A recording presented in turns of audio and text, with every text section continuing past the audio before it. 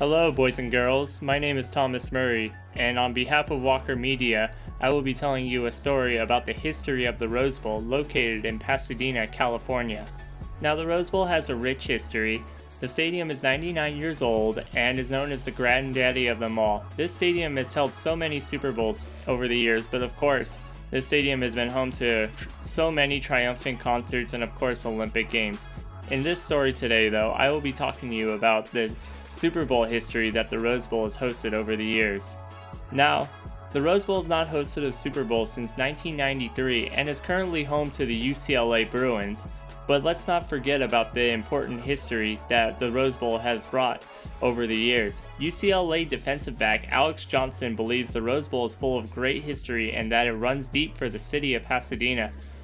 For Johnson, he remembers walking in the Rose Bowl for the first time as one of the craziest moments in his life.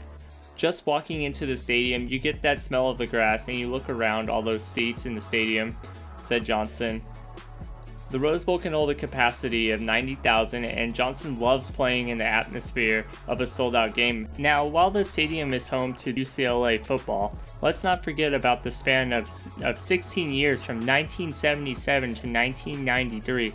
The Rose Bowl hosted 5 Super Bowls like iconic games in Super Bowl XI, which hosted the Oakland Raiders against the Minnesota Vikings. This would be John Madden's first ever Super Bowl with the Raiders.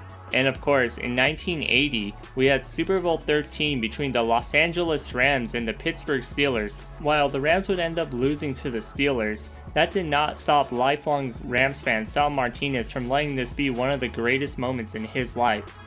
And I quote, "Even though the Rams lost to the mighty Steelers, the Rams gained a lot of respect from the fans all over the NFL. That was probably my greatest memory of the Rose Bowl," said Martinez.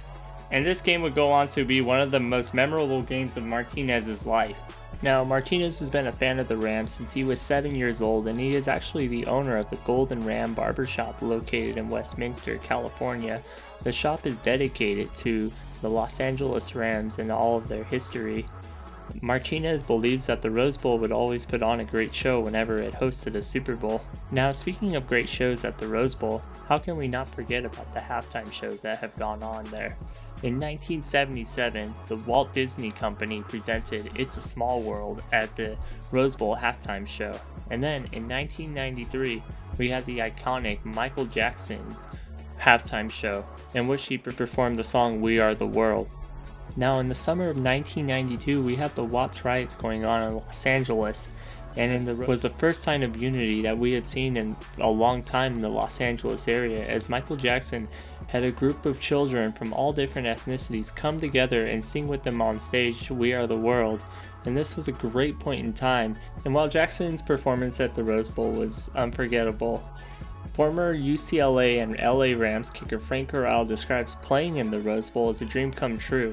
In 1980, Frank Corral was the kicker for the Los Angeles Rams in that Steelers matchup that I mentioned earlier. You know, Frank describes playing in the Rose Bowl as a dream come true. And I quote, "You lead the league in scoring your first year, you make All-Pro, and then in the second year you go to win the Super Bowl," Corral would say. Although Corral never won a Super Bowl, he believes that just being able to play there and play in the stadium that has never hosted an NFL team is a dream come true. And while there has been so many great moments that have gone on at the Rose Bowl, we can't forget about its great history and everything that it's provided us in the Pasadena area. The Los Angeles area is home to 7 Super Bowls, 2 of them played at the Los Angeles Memorial Coliseum, and 5 have been played at the Rose Bowl in Pasadena. And on February 13, 2022, the Super Bowl will once again return home to LA, and while the game is not being played at the Rose Bowl, it's always important to remember the history and the legacy the Super Bowl left in Pasadena.